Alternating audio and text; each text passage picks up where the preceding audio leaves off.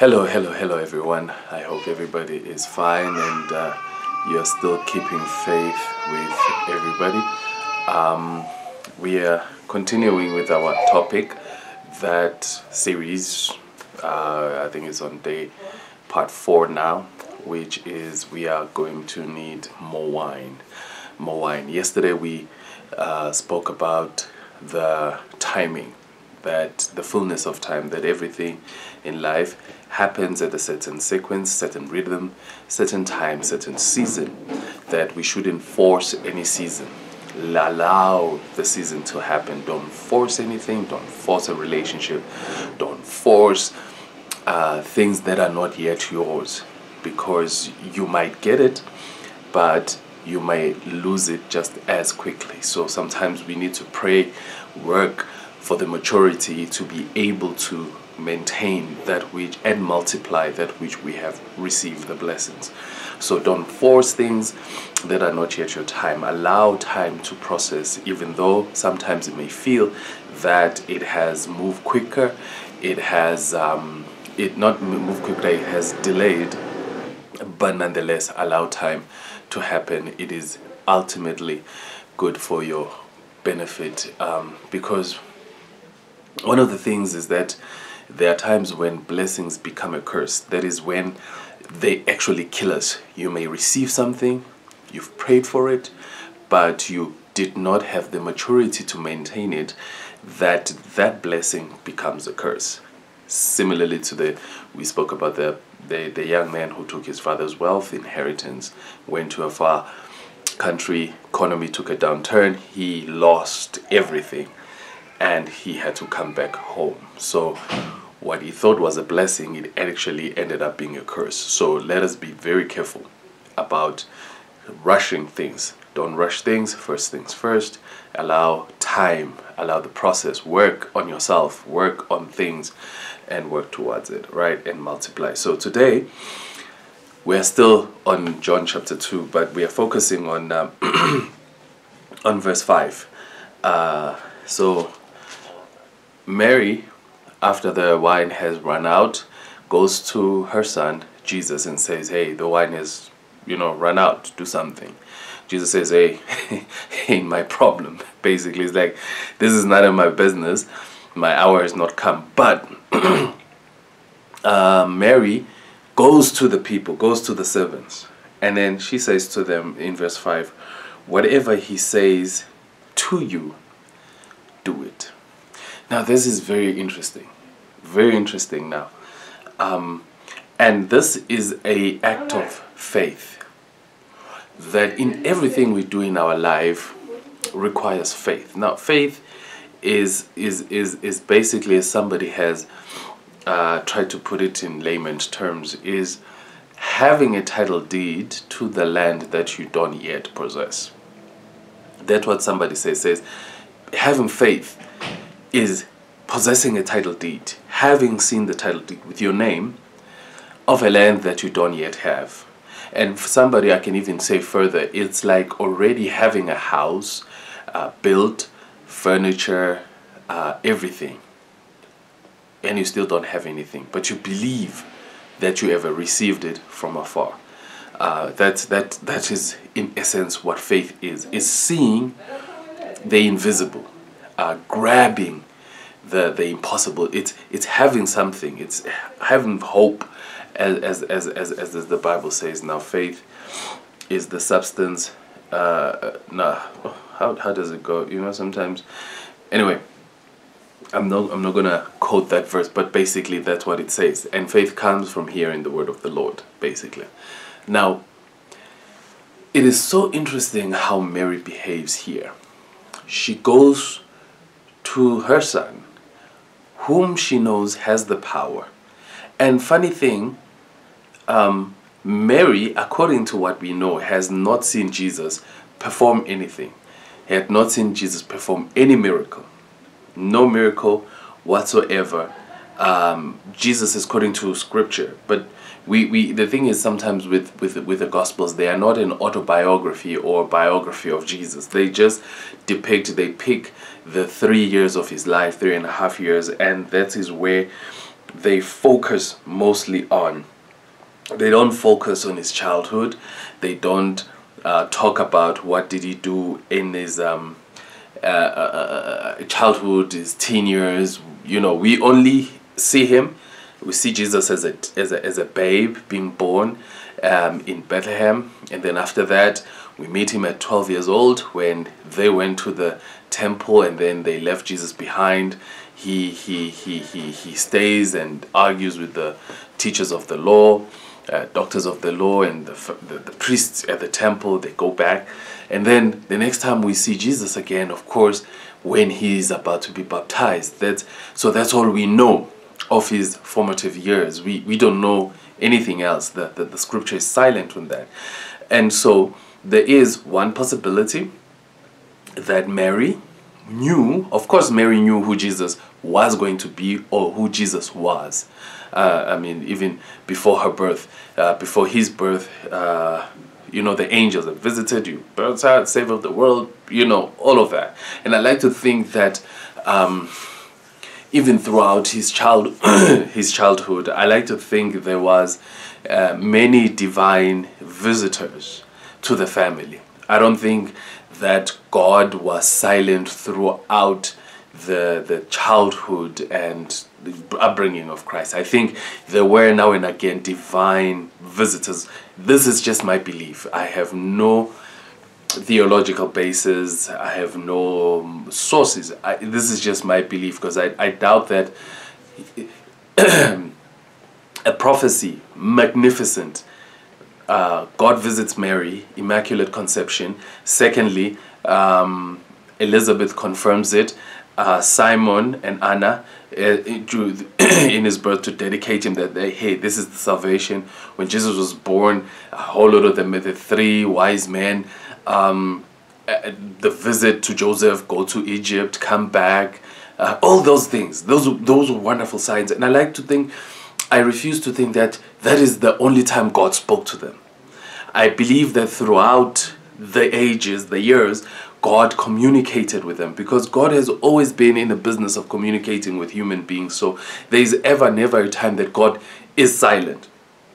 If God is silent, it's because he has said that do this and make sure you do it, and I'm always going to be with you. So I believe throughout, God was visible, God was a visitor.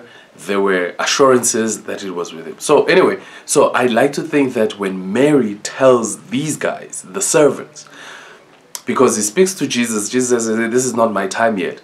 And then she switches and then goes to the servant and says, whenever he tells you, do it.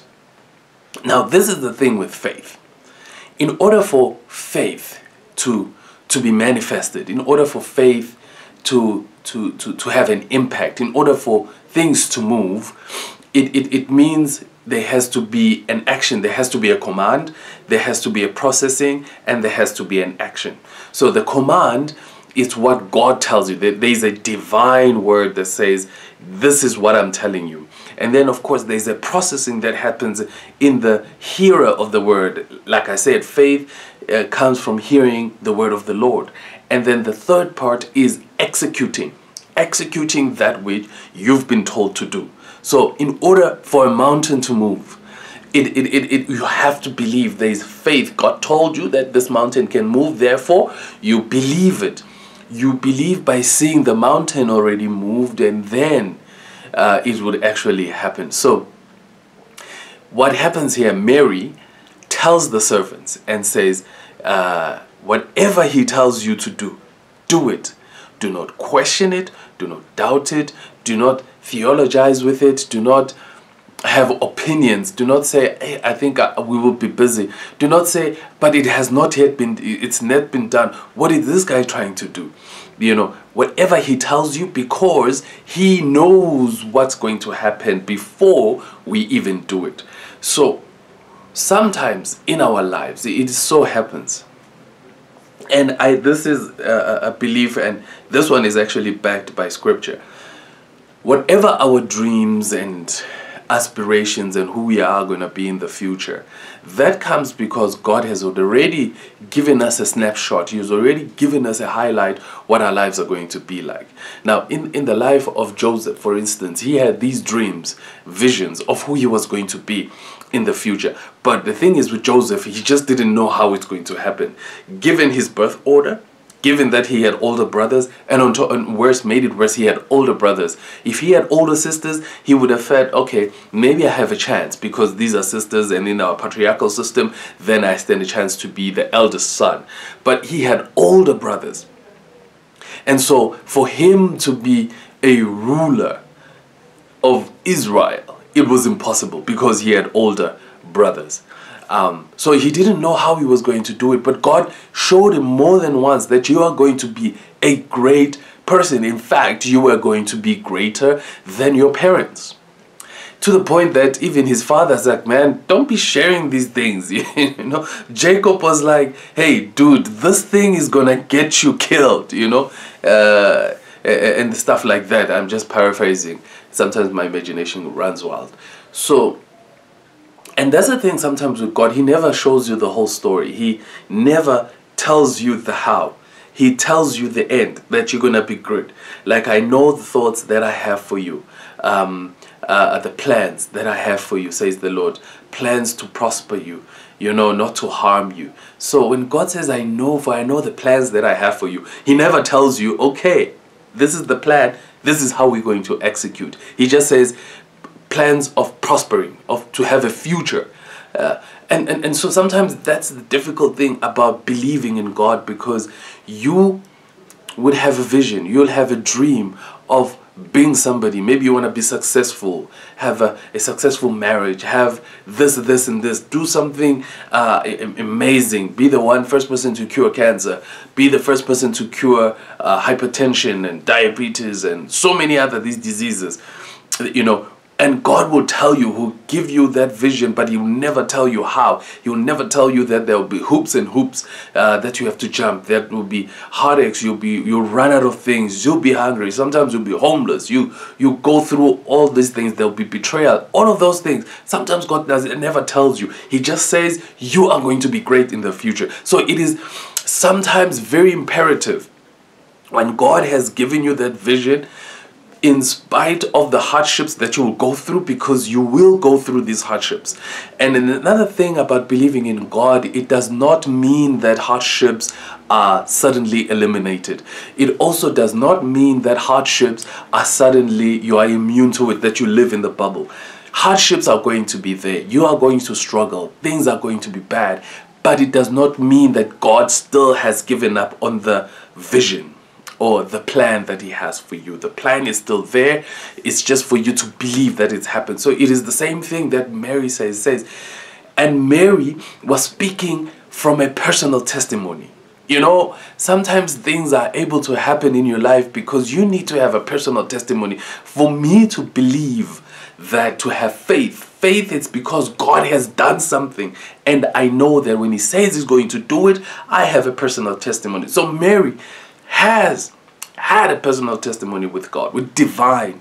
She had, because she was told she was going to be pregnant through the Holy Spirit. She was told everything that was going to happen, and everything that God told her, it happened exactly. So when she went to the servant, she wasn't going on a theory. She was going to tell them on a prayer. It says, whatever he tells you to do, do it. Don't question it. Not that you don't have a brain to question it, but this particular things, there are things that you shouldn't question. Just take it as it is and put God to the test. So sometimes in life, I know it's difficult. It's very difficult to believe when things are hard. You know, sometimes life will show you flames. You run out of wine. You are running out of time. You need the wine. And it seems there is no way to get it. Things are tough. But at the same time, God has made you a party, and suddenly things have just run out. You know, you're no longer the flavor of the month. Things are just not coming together. Things are going wrong. You thought by now things are going to be okay. But this is when faith, it is the rocket fuel. It is the fire that lights you, that gives you the power to go on. And that is when you go back to say, what did God say concerning me? Did he not say, I know the plans that I have for you? And that is why we have to have faith, because faith is the substance of things hoped for, the evidence of things not seen. That whatever you have not seen, that has not been made visible to everybody else, but God has made visible to you. That is when God says, do it. Don't doubt it. I know it's hard to doubt, and sometimes God gives you a vision when you have nothing to hold on to. He gives you a vision of success when everything else is falling apart, is crumbling apart. But God says, whatever I'm telling you, do it. So I hope in our lives, whatever you may be going through, whatever flames you're going through, you've run out of time, you've run out of wine, your hour is not yet coming, you feel like I'm reaching a certain age, I don't have a kid, not married, not even anybody's looking at me that way, I'm not employed, things are just not coming together. But I've come today to tell you that whatever he tells you, even if he says wait a bit longer, wait. If he says do this